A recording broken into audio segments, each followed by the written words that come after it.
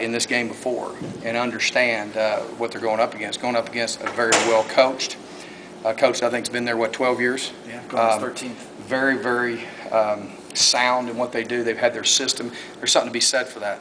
And we talked to them about our preparation for the first 2 weeks. Every day I've come in here and I've said, hey man, we had a good day today. We had a good day today. But obviously we're not getting it done because there's not that retention. We haven't translated to the field in a complete game. We've done a lot of really good things. So I challenged them today that, hey, this is going to be tough. It's going to be a challenge. And the team that we're playing is going to be probably the best coach team we probably play all year. I mean, I think they're one of the best coach teams. You look at what they do on all three phases. They're just not going to beat themselves. I think, we talked to our guys about how physical it's going to be. This is going to be a different game than what we've played in. We've been playing against spread stuff. It's completely different. This is going to be, pounding flesh for 4 quarters, and it's not going to be one in the first quarter, second quarter, third quarter, at the end of the fourth quarter, maybe overtime, maybe that's going to be that kind of hard-fought game, and it's going to require a lot of discipline, and we got to put the game together. And I really thought our guys had a good practice today. We'll find out. I'm out there every day, and my energy level sometimes when I come in here, and I ought to do this press conference after I watch practice film because I always, usually have a different perspective. But I like our guys' attitudes. I'm trying to convince them that, sometimes you just don't know what you don't know. And what I'm telling them is that we are not practicing like we need to be practicing to win a championship, and those guys are responding and trying to strain and get better, and I like their attitude today. I like how they worked. We worked really, really hard today on being more consistent. Our kicker, Harper, kicked the ball a lot more consistent today. I think we've got that. Hopefully we've got that deal worked out a little bit. Yonklik punted the ball well today, and as well as our backup punter did too. He punted the ball really well. Have we told him that? We told them what? Mark Meyer? Yeah, Mark's working as our backup punter. You just did, Coach. You okay. just told me. I didn't know. I don't like not telling you stuff. And I like that attitude. Yeah, I'm strictly just want to tell you everything, Jerry. You know what I'm saying? But that's what EJ tells me to do. But no, Mark Meyer is really punting the ball good, which I'm excited about because it gives us a little bit different dimension having a quarterback back there. So I've got some competition there, and he is really punting the ball well. So we're excited about that. Got to get better up front fundamentally on the offensive line. Got to get better fundamentally on the defense. I liked our defensive line's attitude today. Man, our guys are, I'm telling you, man, take charge of this football team. And the other thing, too, I think that I'm trying to get across these guys that, I want you to play discipline, but I don't want you to play guarded. It's like sometimes in the game I'm going, guys, it's like you can have fun. I think sometimes we're taking too much of the fun out of this game as long as we're doing it with class. We don't want to taunt other people and things like that. So I mean, look, man, play. You're supposed to play this game with a passion. So we focused on a lot of those things. They thought we had a productive day. Yeah, Questions? Just for clarity's sake, is Mark Meyer actually competing for the punter job, or is he competing with Tino for the coach job? No. Well, that's a good point. We might need to look at that. But I'm just wondering. No. We have what we call what you're calling a pooch punt that Tino operates. That we basically is our fourth down look deal, and then whoever the quarterback is will do that. That's in there, which will be Tino. So if Tino's in there or Trey's in there or Mark is in there, they would do that. I'm talking about when our punt unit goes out there, he is working as the backup punter and really has some promise. And so we're excited about that. Is your message in your shirt? Yeah, need to get some takeaways. I mean, that's we take care of the football.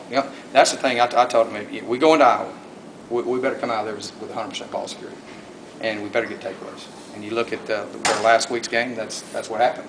Turn the ball over is how Iowa State really scored on them, and set up scores. So that's going to be a big key, and I think that's it's been very slow going on that, and that's not something that we're used to, and we've got to emphasize that more. I think kind of what happens, Jerry, to be honest with you, is that you've got such new systems and schemes, and you start spending all your time working on techniques and schemes, and then you forget to focus on blocking and tackling and getting the ball. Make sense? Yeah. Takeaways. Because whatever you emphasize, you can't have, I don't believe in having 7, 8, 9, 10 objectives. You got to focus on 1, 2, 3 things at the most, and then whatever you focus on, that's what you're going to wind up getting. So, we want to focus on takeaways. We want to focus on stopping the run, okay? And then we want to focus on being a physically tough defense. I mean, and that's getting after people, flying the football, and people be known for our relentless effort. Coach, in addition to your challenge increasing, you're also going on the road. And you talk about how that might change the mindset of maybe some of your younger players, and as a group, the first time to get on the road this season. Yeah, I think this is going to be, there's two places that are the most hostile this year. We're going to go to Iowa and West Virginia are going to be the two that are going to be, and this one's going to be really, really loud. It's going to be really, really hostile environment for our guys to go in. And that's our freshmen. You only get prepared for that by doing it. And so the key is for us is not to have stupid penalties, not to turn the football over, not to have a bunch of mental mistakes, okay? And that's to, really execute. We got to execute what we're doing. And only have 4. Only go on the road 4 times. So, man, I mean, these 4, each one of these road games are always big. Your home field is the biggest advantage in football. And so this is going to be and we know what kind of football team we're going to play. And we got to go. We got to play our best game. And I really believe that our kids will. I really believe that we're going to play our best game. This is also the start of a run with, and I know you don't want to look ahead, but Notre Dame and South Florida and some difficult challenges back to back. Oh yeah, the soft part of our schedule is over with, and it's tough here on out. Every week, you better bring it. And I tell you what, it's worked out pretty good for us. I mean that we've had.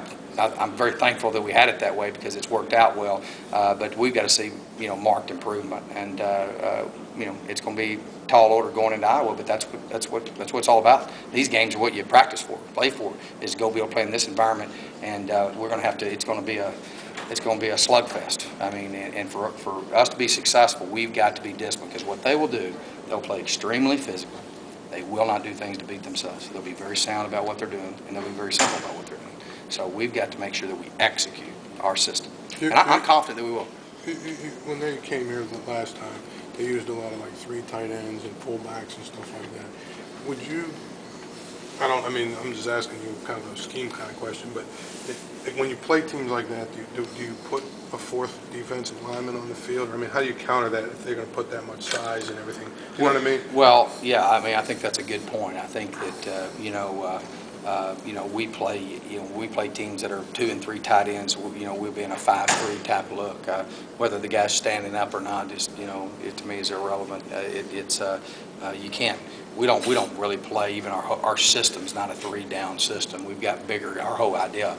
Our outside backers are bigger guys. They're all 225 or bigger. You got Lindsey's plays 1-on-1. Price is about 220. He's probably smallest, but he's very powerful. Much like you see the Steelers do when they play 2 tight end sets. But you got to execute what you do. You can't try to fit some new deal each week. But we do adjust depending on what the surface is. And you can't line up 3 defensive linemen. They got 7 guys across the front. In your experience at Rice and Tulsa to play the Oklahomas and Notre Dames, was the week different? Was the practices different than playing some other team? Yeah, it was there. Because it was just different. The feel's different. It's like we were kind of the small guy, and we were going up against the big giant. And so our guys really looked forward to those games and always practiced really well. But how it translates to the game, it's all about your purpose and what you're investing. You know what I'm saying? I don't think we invest enough. Right now we don't know enough about how to prepare. Because they got to come in and voluntarily watch film extra and things like that, and our guys are learning to do some of those things. And you got guys that are it ain't like I'm telling them something new. Every coach in the country is telling guys to do that.